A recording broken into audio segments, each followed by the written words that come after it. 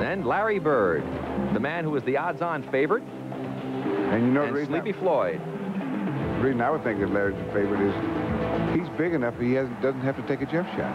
Well, you see Sleepy Floyd shooting the jumper from there, and he takes his eye off the hoop every time. They go back and retrieve balls. Now Larry Bird finishing up.